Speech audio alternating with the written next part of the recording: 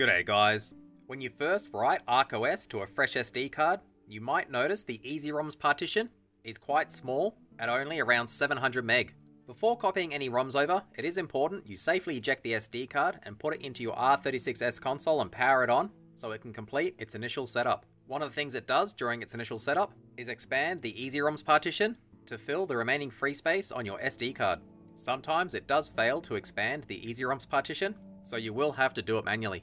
A lot of people online recommend a paid third-party program which does have a trial version, but that's not needed since you can use Windows' built-in disk management utility. To get started, open up your Easyroms partition, and we want to back up every folder and file inside. Simply press Ctrl-A to select everything, Ctrl-C to copy it, make a new folder somewhere on your PC. I'll do it in the Downloads folder. You can create a new folder by right-clicking, going down to New, and clicking Folder. We'll call the folder Easyroms Backup, and we want to paste all of our files into this folder. Just Ctrl-V. This shouldn't take too long since it is under 300 meg. Once everything's finished copying, we want to open up Windows Disk Management. The easiest way to do this is to right-click on your Start menu and select Disk Management.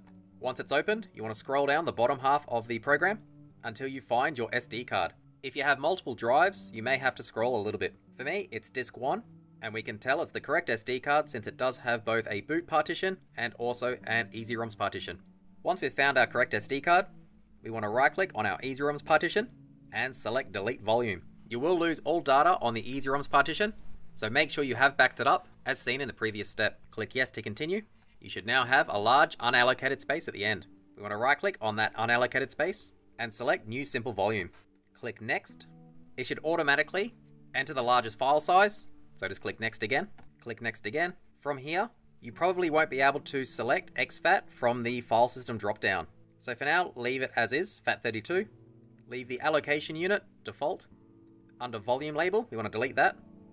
And we want to type in all capitals Easyroms, one word. With that done, click Next and click Finish. Once it's finished, you should see a new partition, Easyroms, and if it does, you can close off Disk Management. And we want to go back to this PC, and you want to right-click on the Easyroms partition, which should now be empty, and go Format. Under the File System, select the drop-down and go exFAT. The volume label should still be Easyroms, which we did in the last step, so leave it as default. Make sure Quick Format is checked, and click Start. Click OK to confirm, and click OK once it's finished. We can close off the Format utility, and we should now have an empty Easyroms partition formatted as exFAT. There's one more step. We want to go back to our Easyroms backup we did in step 1. For me, Downloads folder. We want to select everything, so Ctrl-A, Ctrl-C to copy it, go back to our Easyroms folder, and press Ctrl-V to paste it. Once it's finished copying, we're pretty much finished.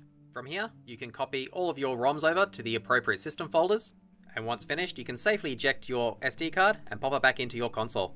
I'll copy a simple Game Boy game just to test, and we'll put it back into our R36S to make sure it works. We've popped the SD card back in, we'll just power it on. And we're at the main menu now, and it did detect our Game Boy game. That's all there is to it. This could also be used if you've cloned a smaller SD card to a larger SD card, such as a 64 gig to a 128 gig. Although it will take longer to copy 64 gig of games over to your computer, and then back to the expanded partition. If you have any questions or comments, let me know down below. Otherwise, thanks for watching.